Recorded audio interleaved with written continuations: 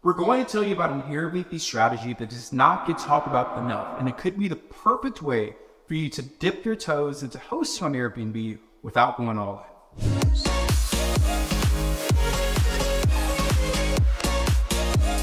We are the Real Estate Robinsons. Hey everyone, if this is your first time here, I'm Sarah. I'm Tony. And we are real estate investors who quit our day jobs by investing in short-term rentals, and we're here to show you how you can do the same.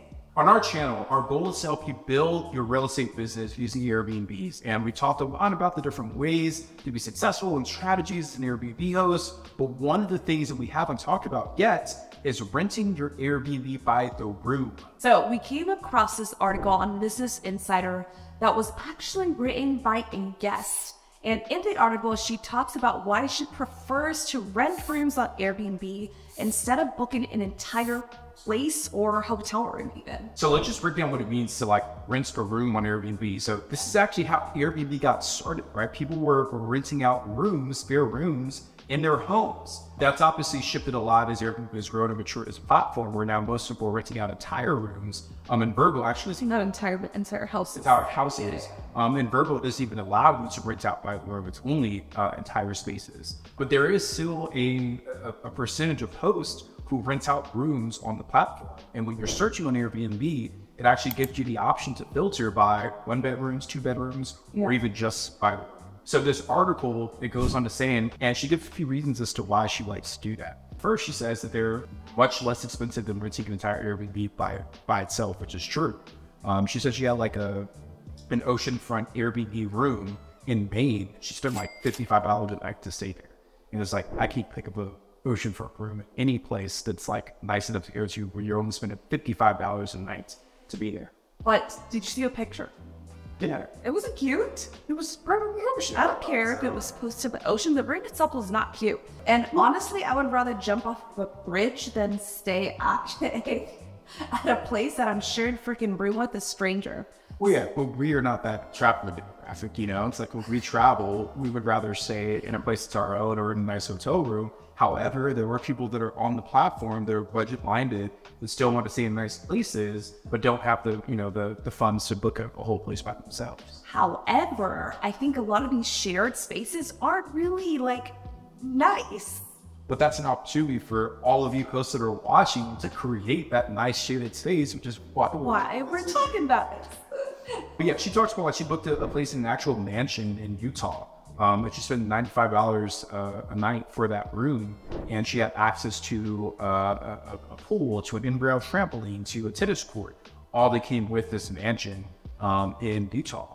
She stayed in more traditional bed and breakfast, where every single room is being rented out by someone else, and sometimes there are shared spaces like the kitchen and the bathrooms. But she's getting really good deals in nice cities for less than cost. What?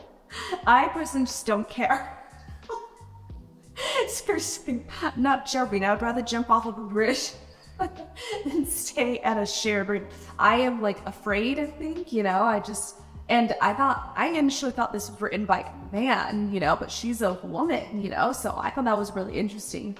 But yeah, I personally am too much of a scaredy cat to share an entire space on vacation with strangers. I don't know, that just does not make me feel safe. She says that most of the time she doesn't even see the other people that are there. I don't care. It's just knowing the fact that this place is open to other beings freaks me out. Don't you think? But the reason we're bringing this article up is not to tell you not to travel that way when you're booking. It's to really kind of give you some thought into how you can get started as an Airbnb host yourself.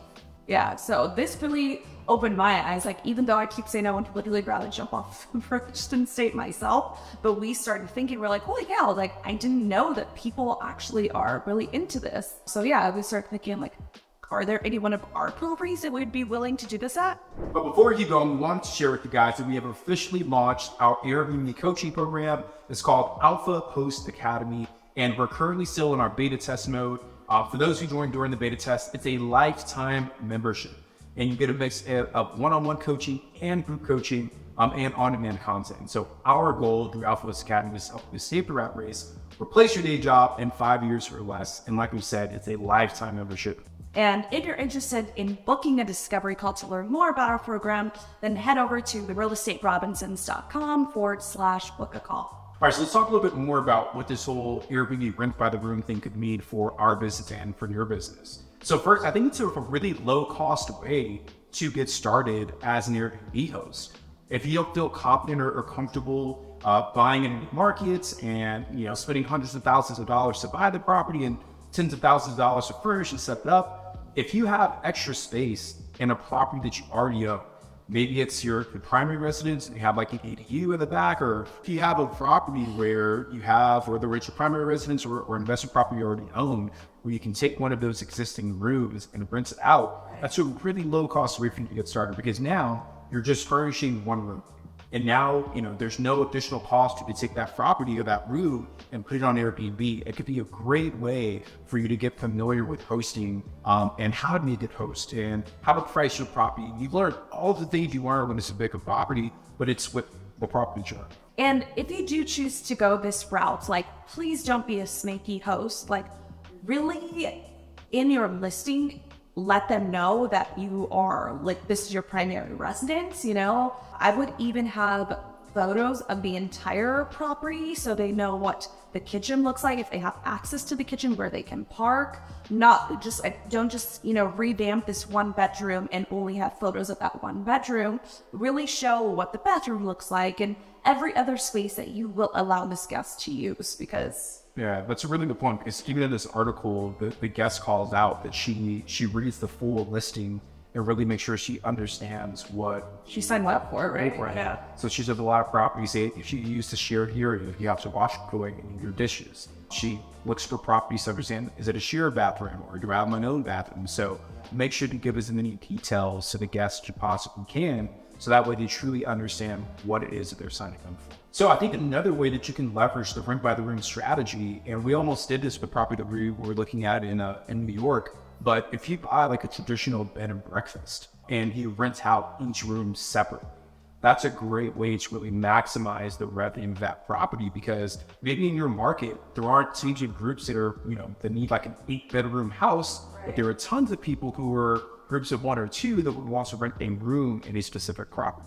So one of the other ways that sharing or creating a shared room or listing a room as a listing on Airbnb could be cool is that it does allow you to kind of go back to the roots of Airbnb, where you can really show your guests kind of the local culture.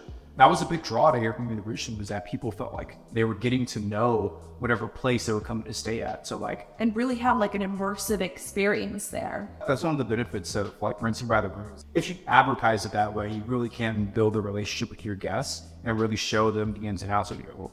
And another thing I will say is I am a big people person. I love meeting different people, connecting, learning about different cultures while you're there. Why are you even vacationing here? So I would say that it is one reason I would love, as a guest perspective, to be in a shared, property, is just to connect with other travelers. So I think that's another fun thing. So we hope you guys get some value out of this strategy that doesn't get talked about enough in the world of Airbnb investing. You literally can take a space you already have and get started listing today. If you take a steps and start some either. So before we let you guys go, we really would appreciate if you give this video a thumbs up and subscribe to our channel. Hit that little bell for notifications. Every new subscriber really doesn't get a ton to us. We have a goal of getting to 100,000 subs by the end of the year. So if you're enjoying the content, please subscribe and share with someone you feel I enjoy as well. We've also got a totally free download for all of our subscribers. If you head over to therealestaterobinsons.com/calculate and put together a free tool that you can analyze properties that you're considering purchasing as an Airbnb. And if you're on social media, you guys can follow me on Instagram at Tony Robinson. My wife is at Sarah Rad Robinson. And if you're on TikTok, give us a follow at The Real Estate Robinson. So that's it for today, guys. I'm Tony. I'm Sarah. And we are The Real Estate Robinsons.